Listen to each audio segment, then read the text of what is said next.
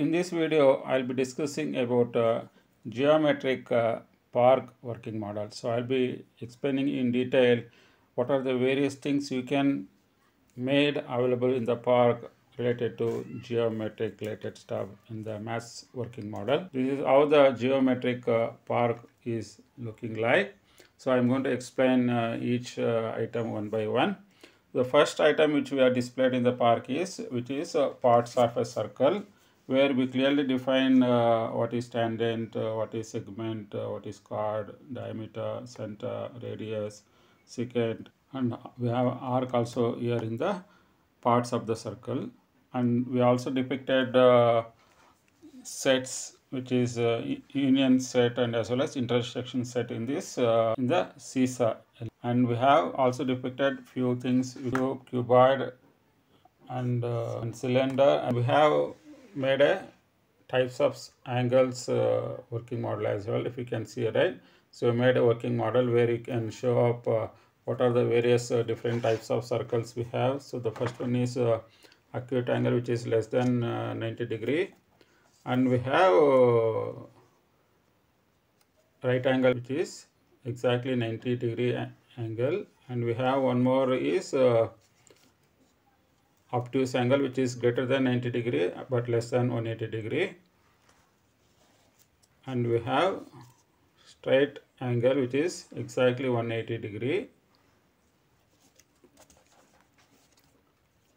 and we have reflex angle, which is greater than 180 degree, and we have full rotation, which is 360 degree. So this is how you can explain various different types of angles in the park working model. And also we have depicted here types of triangles as well. We have depicted acute triangle, we have obtuse triangle, right angle triangle, and we have done isosceles triangle, which is this one, and we have given equilateral triangle, and we have scalene triangle. We have scalene triangle where we are given the definitions as well for each of these triangles here, which is self-explanatory here. And also we have given a slide which showcases various things related to points and lines. Such as points, we are given what is all about point, line, what is all about lines, rays, line segment, parallel lines, perpendicular lines, and intersection lines. We are given something definition like this. If we just need to open it up, we will see the definition of each element in this slide. If you open like this, we can see various definitions of these items.